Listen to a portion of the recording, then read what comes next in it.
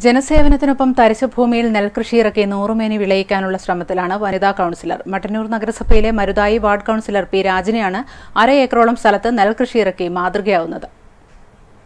മരുതായി കൂളേരി റോഡിലുള്ള രാംനന്ദയിൽ വീടിനോട് ചേർന്നുള്ള തരിശുഭൂമിയിലാണ് നെൽകൃഷി ഇറക്കിയത്. തൊഴിലുറപ്പ് തൊഴിലാളികളുടെ സഹായത്തോടെ കൌൺസിലർ രാജിനി കൃഷി നടത്താനായി നിലമൊരുക്കി.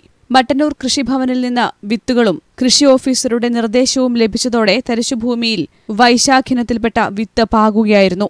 ജൈവവളമാണ് കൃഷിക്ക് ഉപയോഗിച്ചത്. തരിശുഭൂമിയിൽ നടത്തിയ നെൽകൃഷിയിൽ 100 മേനി വിളവാണ് ലഭിച്ചത്. ഭർത്താവ് പ്രകാശനും മക്കളായ അഭിരാം, അഭിനന്ദ എന്നിവരും കൃഷിയെ പരിപാലിക്കാൻ രാജിനിക്ക് സഹായത്തിന് ഉണ്ടാകാറുണ്ട്. നല്ല വിളവാണ് ലഭിച്ചിരുന്നത്. അതുകൊണ്ട് തന്നെ ഈ വർഷവും കൃഷി ഇറക്കാൻ തീരുമാനിച്ചു. വീട്ടിൽ നിന്നുള്ള കുടുംബക്കാരുടെ എല്ലാവരുടെയും ഭർത്താവിൻ്റെയും മക്കളുടെയും എല്ലാവരെയും സപ്പോർട്ടുണ്ട്. അതോടൊപ്പം തൊഴിലുറപ്പിൻ്റെ ആൾക്കാരുടെ സഹകരണത്തോടും കൂടിയാണ് ഇപ്രാവശ്യവും കരനെൽ കൃഷി ഈ 50 സെന്റ് സ്ഥലത്ത് കരനെൽ കൃഷി ചെയ്തിട്ടുള്ളത്.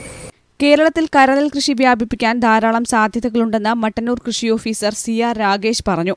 കരനെൽ കൃഷിക്ക് കേരള കാർഷിക വികസന കർഷകക്ഷേമ വകുപ്പ് വഴിക്ക് നമുക്ക് ഒരു ഹെക്ടറിന് 13,600 രൂപ നമുക്ക് ആനുകൂല്യം നൽകാൻ സാധിക്കും. ഇവിടെ നമ്മൾ ഇട്ടിട്ടുള്ളത് വൈശാഖ് എന്ന ഇനം, ഒരു മധ്യകാലം മൂപ്പുള്ള ഒരു ഇനമാണ് ഇവിടെ നമ്മളിപ്പോൾ ഇപ്രാവശ്യം കൃഷി ചെയ്തിട്ടുള്ളത്.